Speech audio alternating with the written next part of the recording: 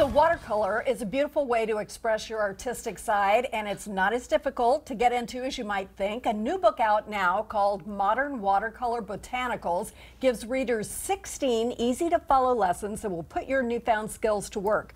The author, Sarah Simon, joins me now. Welcome. Thank you so much. You look like springtime itself. Thank you. I'm willing it into being. That's the way we have to do it. So let's talk a little bit about how you got started with watercolors. Yeah. So I have been painting all of my life and creating, and watercolor really kind of became a medium that was approachable to me as a new mom, and it was something that I could paint, I could leave it for a while, and then pick it back up in a few hours or a few weeks, however long it took. Whatever you wanted to do. Yeah. It's a really accessible medium because once the paint dries, all you have to do is add a little bit of water, and then it's reanimated and ready to play again. Isn't that wonderful? So you don't really have to worry about it. Tell me about the new book. Yeah, so I'm really excited about my book. I designed each lesson with 3 different skill levels. So the idea is I teach classes all over the city, and then I'm on a national book tour, so I'm really excited.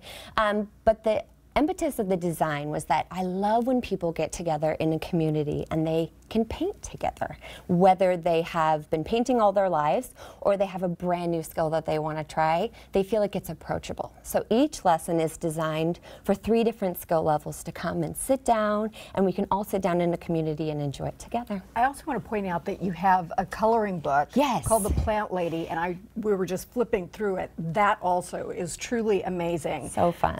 So today we're going to make some botanicals, and you would probably draw your own. I could use one of the little patterns that you already have out. Yes. And I don't feel bad about that at all. No, you shouldn't. And this is what I do for every single one of my classes. So people come and they don't have to learn to draw and paint in the same night. They can just learn to paint. And then it's that really relaxing way to approach a new art. There's no pressure because the lines, the form of the flower is already drawn.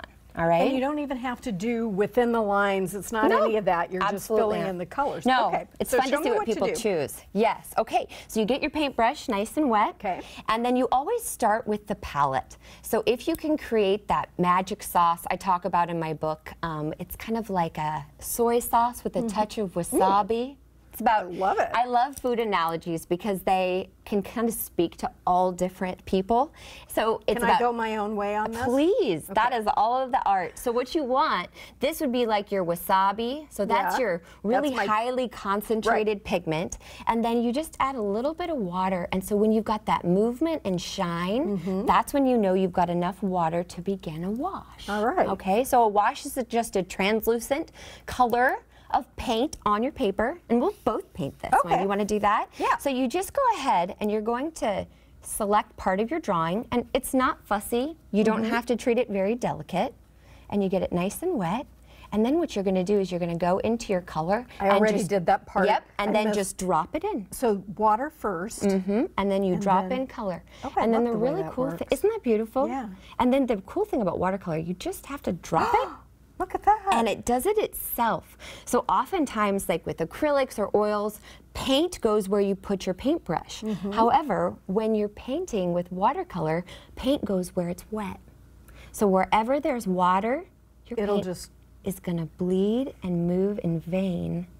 That is so I like to call it fireworks. Now, do I move that around or just leave it there? You know, it becomes a preference. You can, but look, you're making this really lovely mauve color. I love it. Mixing it, so pretty. Just going to do a little bit like so you can move it. You can add a little bit of water, and then the paint will actually move into that.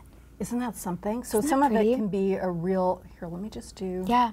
And then we're just going to use water and make it very pastel-y over here, shall we? Yeah, I love it. You're already doing it. You're watercoloring. Look at you go. I love it. It's really approachable. I really feel like it's an art that can be done. You can make cards for friends. You can make really just pretty pieces of art. And if you're not comfortable drawing. Cards are fun. So when I get the book, then do I go out and get cards, or how do I make sure I've got the right stuff? Yeah, so the book has actually, so what I did, again, to make it accessible, in the back is all these tracings. So you can actually trace the different flowers that you learn in the book onto a piece of paper. You can just hold your watercolor paper over the window with a little line drawing behind it. And then you get to trace flowers onto watercolor paper. And then you just go ahead and paint them. That's magnificent. Now let's look a little bit of your work. Yeah, we sure. have pictures of just some beautiful things that Thank you've done. Are you particularly into botanicals at this point? Yeah, so that's kind of become my focus. We have a garden. I was actually chatting with Cisco backstage, who's so fantastic. Yes, he is. He's so great. We were talking about the different plants that he brought in. But yeah, so we love to garden. We have a green space, about 1/4 of an acre, and then it's really been an inspirational place where we can all kind of hang out as a family, but then it's also a really pretty place to just be inspired. So I get to watch and see how flowers move and their different textures and the way the petals, and it really helps kind of learn structure. So what happens in your brain? You and I were talking about this before we came on air, just the things that happen in your brain when you're doing something like this. Yeah, so it's really an exercise in mindfulness. So when you're painting, the part of your brain, you called it monkey brain. I loved that. The monkey brain, the anxieties, the things that you're trying to work out, that part of your brain turns off.